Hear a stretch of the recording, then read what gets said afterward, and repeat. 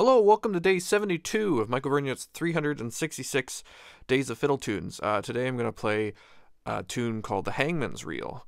And for this one I've actually tuned my fiddle, cross-tuned my fiddle to an A major chord. So that's A, E, A, C sharp, which is kind of a common thing across a few different styles of fiddling.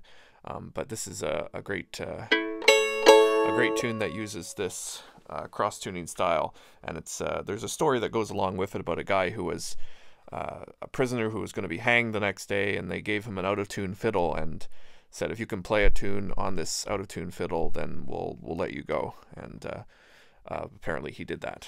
But here we go. Hangman's Reel. 1, 2